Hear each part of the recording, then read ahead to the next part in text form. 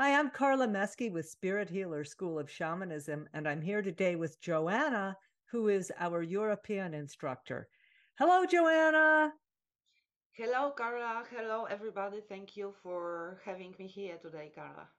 And we're going to have a long series of conversations here because Joanna and I are doing really invigorating, investigative, advancing the shamanic practice, the modern shamanic practice. And I'm doing it coming from really Celtic roots, and she's coming from Northern European roots, reaching back into Siberia. And what this means is that the spirits who work with me, Grandmother Sunflower, and all the ones that you may have met if you've ever worked with me, they are the ones teaching me, guiding me, telling me, and then explaining in small steps what it is we're doing. And Joanna's teachers also do the same thing, but they're coming from her Polish lineage, her Northern European lineage, Northern and Eastern European lineage. So they're two different ways of working. And she's brought things to the party that I would never have considered. And Joanna, you're the one who came up with this idea that we should be holding an egg in our hands, a chicken egg, and that egg will absorb the intrusions, the caca, out of somebody. And at the same time, it's connected to the all one universe incredible, right? How did you learn about the egg? Tell me about that. Thank you, Carla. Well, actually, spirits taught me. In Mm, our school, when I was studying with you, the atmosphere of our school is so perfect that you let me discover what my spirits were teaching me. So they just taught me. I was just journeying, getting my personal lessons, and just improving what they taught me. right. So I remember you're saying there's all these eggs are showing up in my journey. What's that about? And I had no idea. So what did I say? Journey on Exactly. it? Exactly. You said the best words any students may dream about. You just go, discover, study. You You just know, go, discover. and that's going and discovering and studying is not just into the library, into the historical record. It's working with your spirit teachers for them to bring back the ancient knowledge into new words for our modern world. Actually, it was on the contrary. First, I got lessons from the spirits. First, I got notions. First, I got some intuition, and then I found material in the internet. It Right. was it wasn't the way that you yes it wasn't the library studying, it was shamanic studying, just life teaching, life studying. So when the spirits were teaching you, so you the eggs are showing up, you say, "Hmm." So you say to your teachers, "How do I work with this?" What was the first lessons you learned about how to work with an egg? The first lesson was that when passing the egg over the patient, when physically present or and the distance healing, the egg absorbs everything, and Mm. it was the first thing. And my first thought was like, the egg, not the stone. Not. It was the egg. You have to go with the egg. So I stopped asking why. I just followed their teachings. This And so is you started getting chicken eggs and mhm, holding them in your hand and passing them over people's bodies while you were doing shamanism for them. exactly. And people started to feel really better, even all, even also during the session. They Mm. started, they cried, they released so many things, emotions, and on a physical level also the health improved. So then I stopped asking why. I just went for that. There is no use to ask. The egg is the egg. Yeah, so when you teach egg work to us in the Mhm. school, when Spirit Healer School, SpiritHealerCircle.com, when you teach us how to use the egg, you taught us to hold the egg, and then you'd have a glass of water. And at the end, we crack that egg into a glass of water. Where did that come from? It comes from many traditions, especially the Siberian one, Mm. and you have to release the energy. You thank the spirit of the egg that he wanted to work with you. You release the energy to the water, and then you release everything to the Mother Earth for the successive healing of what was extracted. It's not enough only to throw away the egg. This is like without respect in the shamanism that spirits taught me. You just release and thank everything that worked with you. Right, right. So I know in the Siberian tradition, there's a lot of work with effigy, right? That classical old Siberian shamans would create an object and infuse spirit, link spirit into it, put spirit in it, ask spirit to bind to that. And then they put these in the house to protect the house and so on and so forth. But there's also this is kind of an effigy work because we're using a physical object to do spiritual work. So I know the Ukrainians are famous for their eggs. So is that true through Russia and into Siberia, the use of decorated eggs and eggs as healing properties? Yes, yes, of course. And it is also well known in Poland for Easter. We decorate eggs, and the tradition is comes even before Christianism came. It is like thanking the new life, the spirit of the new life. And the egg, especially in Eastern Europe, is very well known as the source of a new life, So of it's new interesting beginning. that we're using the egg to take away the intrusions. And at the same time, the egg is a symbol or is contains all the potential for becoming new. There's no coincidence there. I will give you some lessons that spirits gave me. Since we are talking about the egg, that is everything that is connected to the source. Back to the source goes everything. Sicknesses, energy of sicknesses, energy of your uh, stress, energy of your physical not well-being. Everything goes there because following the Siberian shamanism, everything has the spirit. Also, the sickness has the spirit, and depression has the spirit.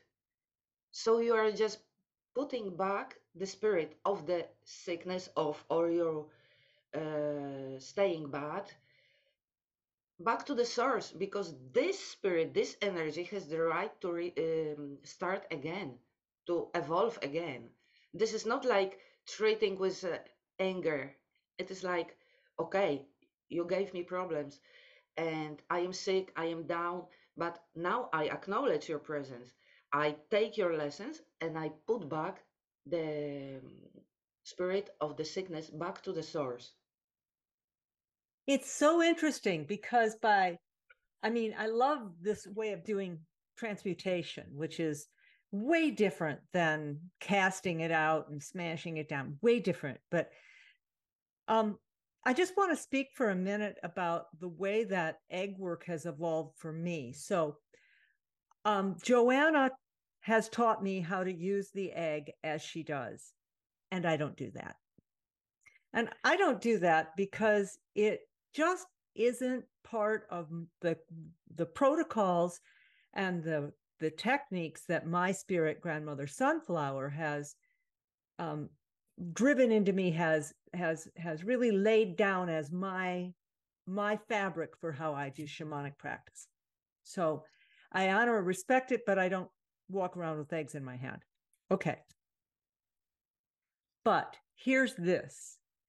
Grandmother Sunflower has meticulously taught me how to call in the circle and to use the crossroads with the four directions, to have gateways at each of the four, and then to have the sacred trees surrounding the circle bow on the top so that their canopy contains us in an egg-like fashion on the top, and the roots below contain us so that when we're in that called in sacred circle, we're held in an egg-like sphere of power.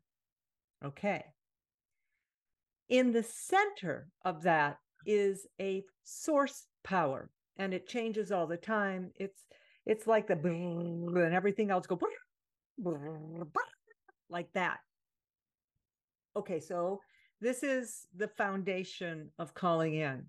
When Joanna taught egg to us, when plants into the water, all that, when she taught us that, Grandmother Sunflower said, honey, I said, yes. Would you look at the circumference of the circle now? It's the egg. So I learned that the egg is a cosmic egg and that the chicken egg is a expression of the cosmic egg. I don't like to use the word symbol. I don't believe in symbols. I believe in expressions. And a difference between an expression and a symbol is that the symbol is this thing out there that has a job to talk about that.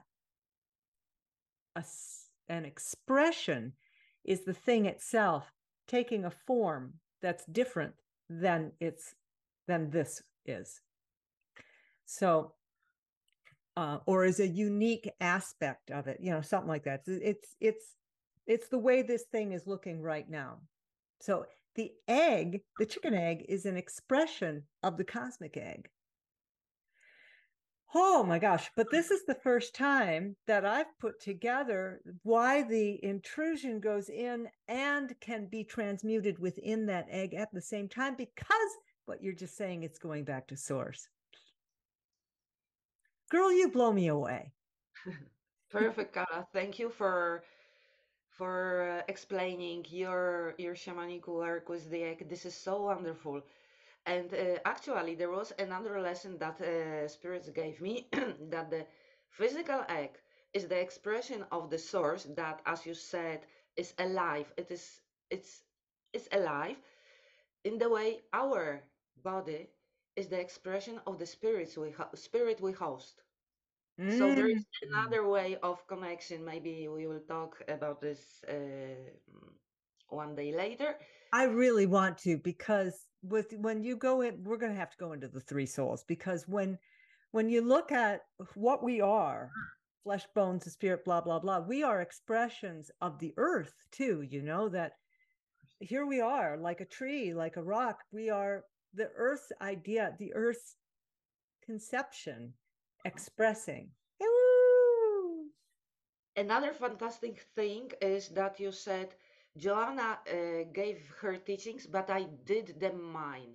This is very important thing, especially in our school. We just pass the notions and we drive the car in our own way. I mean, we Right, we we use it the way our spirits guide us to. right, right. For us to work in full power as shamanic practitioners, that power is because we are connected to our spirit guides. Our spirit guides, we have in our training, we merge and merge and merge so that our physical energy and our emotional and spiritual energy can reflect and express the spirits who work with us. And so we become a bonded pair. And in that way, we bring things that we've learned. Hey, look at this, blah, blah, blah, blah. And the spirit says, that's lovely, honey. And here's how we work with that. Exactly. And every time you do that, you bring in, I just learned about tarot cards. I just learned about whatever it is. You bring that to your spirits and they say, oh, that's so sweet, honey. Here's how we'll work with that. And then you begin to build your own repertoire of authentic knowledge and power. Yeah. This is perfect. Thank you, Carla, for our school, because this is the spirit of our school. Yes. And in Europe, you're doing this with your people, and you've been talking to me about working with beeswax, all sorts of things. So we could have a preview of those, but that's the kind of the conversations we'll be having on our little Spirit Healer Circle podcast. So so happy to be here and so honored to be here. Happy you are. I want to talk a little bit more about the egg, if that's okay with you, because Okay. you may know that I've got this passion for photographing the Milky Way. It's just swept me up and took me outside, and it's really changed my world. And I could talk at length about that, but the part of it that applies here really is when we open the gateway of the North, and for you, you do this in the East. So the traditions have moved the circle a little bit. So the circle, the spirit of the Milky Way comes in and envelops the entire circle. But the core of the Milky Way meets the center of the circle. And it is in that way that the circle becomes a point and a whole. A point of the infinite and the infinite itself, bounded by the energy that the Milky Way gives each calling in. So the Milky Way, she's got a way of setting the boundary of the circle so it is totally sacred space, and at the same time is a particular expression of her entire beauty. Wonderful. And that's the egg. That's the egg. We've seen it. People in the circle have seen this thing looking like an egg that's neon and shimmering and glowing, and then becoming infinitely small into a point in the center, and then expanding out again. And this is the source. This is everything. This is everything and nothing. This is just the ocean of the energy. It's crazy, isn't it? Uh-huh. And inside, how many black holes are in the Milky Way? There's a trivia question. One? Who More, knows? but we don't know because we're still discovering them. But we do know at the center and the core, there's a really big black hole. And they've actually photographed it recently. Thank you, science. Yes, I read something, sorry, that there is also they also heard signals on the other side of the black hole. This is where we journeyed to before. Yes. Yes. In our school, we do a course that is based upon Claude Poncelet's work. Claude Poncelet is an astrophysicist, shamanic practitioner, instructor who really devoted a big chunk of his shamanic work to creating a method for students to go out and journey to the objects of the universe, the big cosmic objects. And it's really a phenomenal series of journeys. We do that in a course called Spirits of the Cosmos, which is what Claude called it. Claude is now on the other side, and trust me, he's still directing it. Thank you, Claude. I can feel it. I can feel him. He's, you must be impeccable. That was his favorite word. You must be impeccable. What was that? Why did I bring? Because we connected Milky Way to the egg, and this is the source. Right, And, right. And the black hole. So as we have done more and more cosmos work, we realize that the fastest, easiest, simplest expression that we should bring to our mind when we're doing transmutation is the black hole. mm-hmm. I mean, and in the Foundation for Shamanic Studies, we were taught to take the intrusions into the water where it would dissolve. And that's, nobody's saying not to do that. But when we call the circle in the way that we do, and the Milky Way becomes both within and without, the black hole is the dead center. And if you step up to the event horizon and you dump all your caca into that, big things happen. Oh, yes. Oh, Big things yes. happen. So in my journey work in the last, I'm just going to say the last month, as this is evolving, the center of the circle.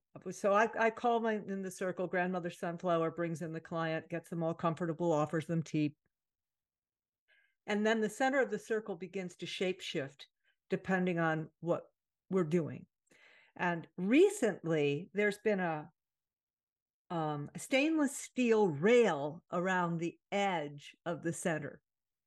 You know, like you're have a rail around a geyser and you're looking at a geyser, right? And the people go inside and they hang on to the rail. And they're clinging to the event horizon of the black hole, and they don't dive all the way through. They just send in their intention to release everything, and then when that's done, they step out. So they never really get that whole shape-shifting dismemberment experience. Mm-hmm. And when I'm working for them, when they're working for themselves, of course they can. But when I'm working for them, we maintain that structure. They get rid of that. They step back out, and then a cloak is put around them that has the words and the recipe for them to regain their power and move forward.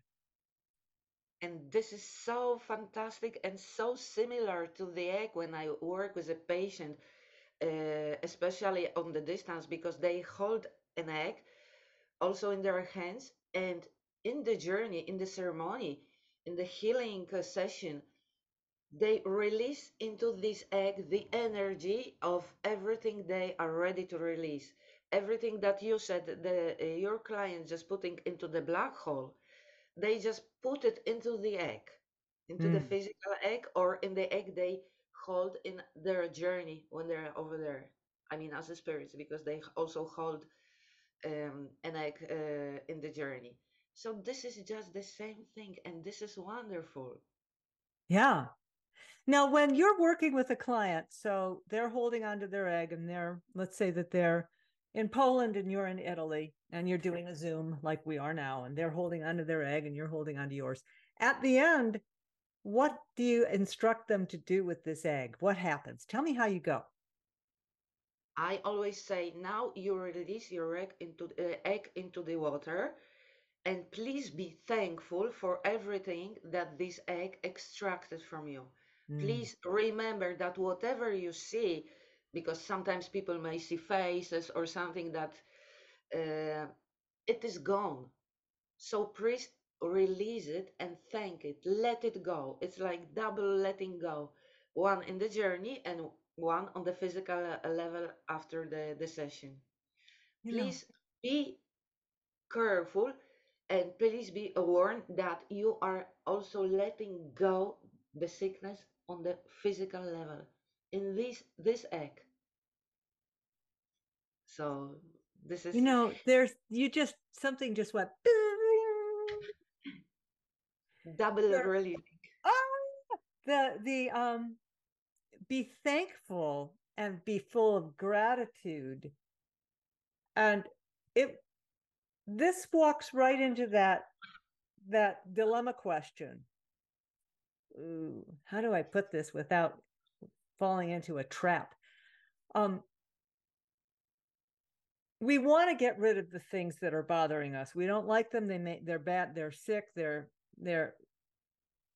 people will come and say, cut the cord to, cut the cord to, cut the cord to. Okay, so that's how we feel. And on the other hand, we say, what is the reason I'm sick? What is the reason that this has happened to me? So in the middle of that is, what is the beauty that can come from the fact that I was?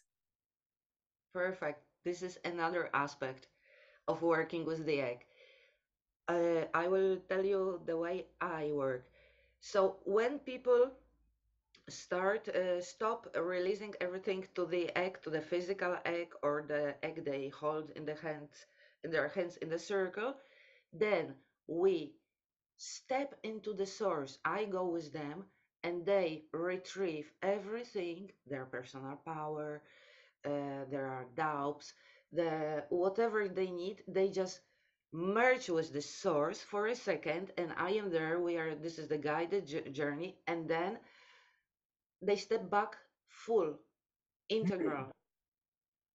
This is not only about extraction, it is also about regaining what we lost. Ooh, I like that. I'm going to incorporate that into my work now. Thank you. Thank you. I think I've been doing that. I mean, I do that because all my journeys I speak out loud, so thus they become guided journeys if the client is following. But I don't always ask the client to be the guy, to be a conscious participant in following a thread that I am not directing. Very often clients fall asleep and they don't remember nothing. And it's so nice because you work directly with the spirit, with their spirits. And when they wake up, I don't remember nothing. There is recording for you. How are you feeling? So much better. Okay. So by guided journey, you mean you speak out loud that you are taking them into that place for them to retrieve it. Yeah, yeah, yeah. Exactly. And Yeah, it's even that's the way I work. Yeah. Yeah. Wow. Um, is there anything else about the egg that you want to share at this time? So while we're concluding this chapter of our brand new podcast series. well, as you said, there are so many ways with working with the egg, and I wish everybody could have their own because your work is as precious as mine or as our other friends. Recently, I started to do even one more thing in my Mm. garden. In my garden, people come. I lit a little fire. I have a water flowing. There is the night. People keep the egg in their hands. I just drum. I connect to the spirit of the nature, all spirits, helpers. I open the circle. People fall asleep, and we don't talk even a word. Person, when he wakes up, she just throw the egg into the fire because this is also the releasing. People, what happened? I don't know. It doesn't matter. How are you feeling? I know what happened because there was a journey. It was unspoken one, but the spirits of the nature connected with the spirit of the egg, of connected with the spirit of the client, mine, whatever is guiding spirit will come. It's a bomb. I would say like that. You are the best. No, thank you. Wow. That's great, Joanna. Because spirits taught me the more people talk about their problems, the more they make them large. Yeah. They just feed them. So recently it was, hello, how are you? Are you comfortable? Do you want a cup of tea? There's a water. Now relax. Nothing. Why I wanted to say no, it doesn't matter. Mm. So this is also the egg teaching. The egg spirit said, I don't want to hear listen anymore to the Mm. story. Just trust. Just trust and connect. Yeah, that is so great. I know that I always interview the client to bring forward what it is their core issues are, but it isn't for me to know. It's for me to be able to have a checklist as I'm going through the journey, but it's really for them to bring it forward so that they can release that for sure. So Yes, that of as they have the opportunity to release all this stuff, make sure that you've cleaned that closet, that drawer out of your cover. this is what I am doing on the phone before we meet here. But Yeah, when you come here, no more words. no more words. And when I begin journeying, it's no words. And the imagery can be well, it can be as wild as the spirits want it to be. Exactly. Which is great. Oh gosh, it's so good to speak with you. I look forward to our doing this every week. Thank you, Carla. So very happy that we start this adventure together. Oh yeah, we've got a long ways to go, a lot to do. I mean, you've got the whole vineyard thing. I want to know all about the vineyard thing. I, I want to know all about your getting mad and how that changes the energy when, once in a while you get, and that's so Siberian. Oh my gosh. To allow your determination to become absolute. Yeah. Michael Harner used to talk about one of the predilections for a miracle is your absolute determination to have it. And the anger may be constructive. The energy of the anger may be constructive. Let's call it like that. Totally. The spirit of the anger. But you have to accept it. Yeah, this is the Siberian thing. Yeah. Yeah, it's a very Siberian thing. Oh boy, this is good. Well, thank you, darling. I love you so much. You can find both of us at SpiritHealerCircle.com. I'm Carla Mesky, Thank you. I am Joanna. and we are Spirit Healer. Thank you.